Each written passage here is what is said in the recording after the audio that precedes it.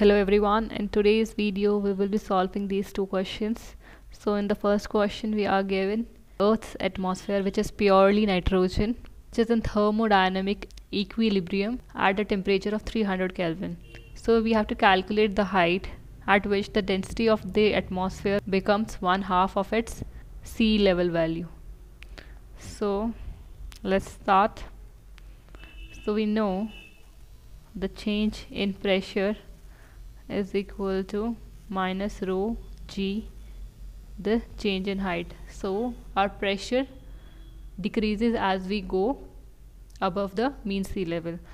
So there's a decrement, and this here rho is a density of atmosphere. We know this equation of PV/RT. So the volume can be written as RT over P. We can write this change in pressure, which is equal to minus rho g, the change in the height.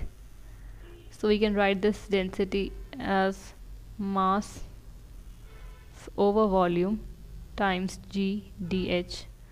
So we can now substitute for volume.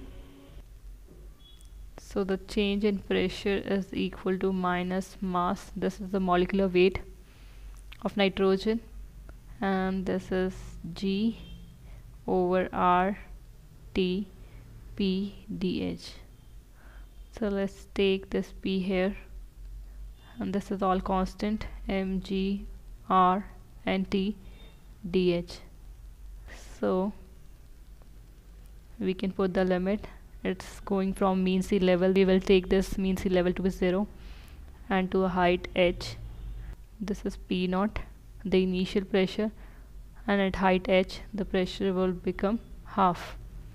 So this integration becomes log in P from P naught to P naught over half,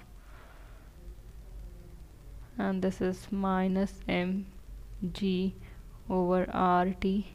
This is h, so let's put the limit.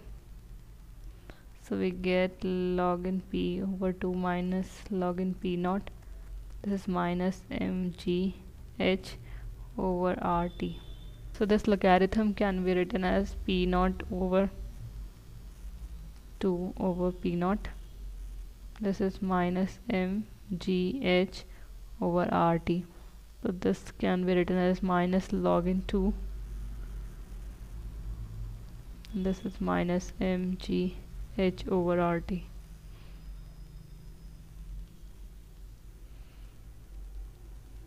So the height is RT over mg log in 2. So let's put the value. So these are the information we are given. We are given the R value.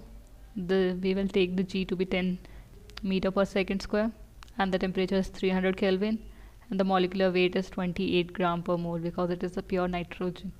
So let's put the value.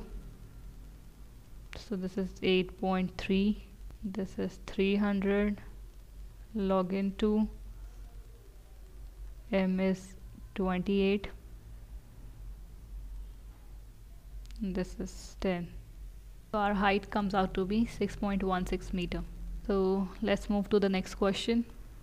So in this question we are given a body of constant heat capacity Cp and a temperature Ti is put in contact with the reservoir at a temperature Tf, and the equilibrium between the body and the reservoir is established at constant pressure. So determine the total entropy.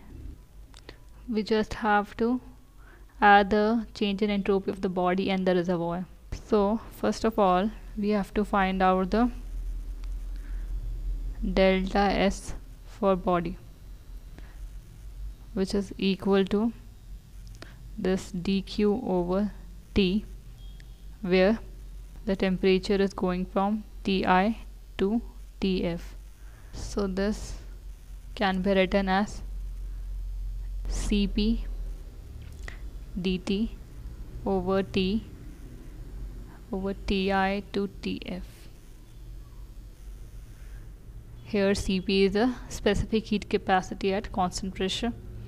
So let's do the integration. Cp log in Tf over Ti.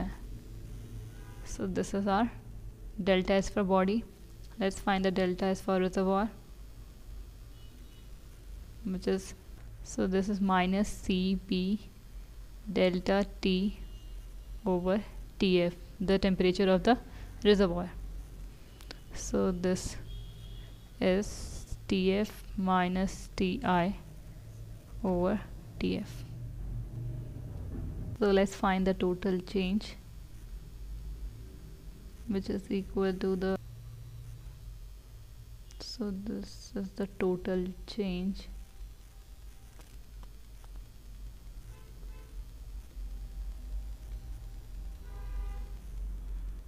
Let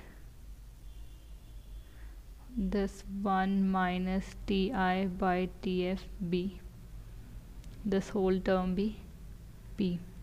So this Ti over Tf can be written as 1 minus P. So let's write this expression, this delta S total expression, in terms of P.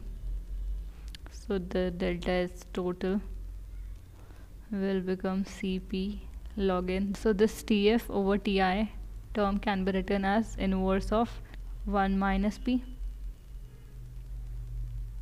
and this is Cp and this is P. So we can take this Cp common, so we are left with 1 over 1 minus P minus P. So this delta S total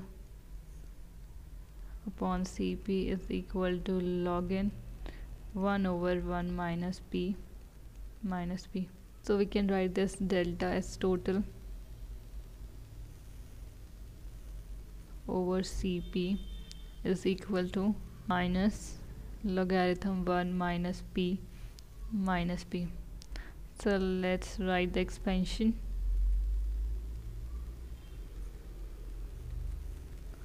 This is minus P square by 2 minus P cube by 3 minus P4 by 4 and so on, and this is minus P.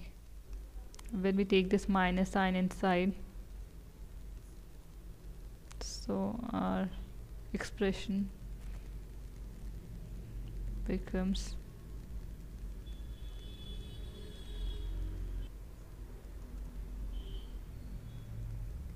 so this plus minus P will cancel out. So our delta S total over Cp is equal to P square by 2 plus P cube by 3 plus P4 over. So this will always be a positive, whether our P, which is 1 minus Ti by Tf, is positive or negative. This change in entropy will always be positive. So this is the proof for the second one. If you have any doubts related to these two questions, you can write me in the comment box, and if you find this video helpful, please like, share and subscribe to my channel, and thank you for watching this video.